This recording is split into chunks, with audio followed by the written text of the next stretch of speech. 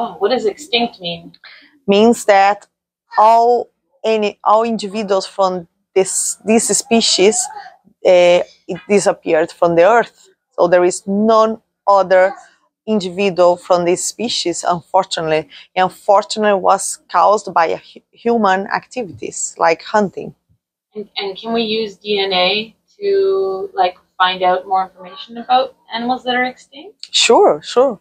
We can use the DNA from extinct species as well, and for living species to see the evolution of this species, to see how this species adapt to the poles, like here in Antarctica or Arctic, and we can have lots of information.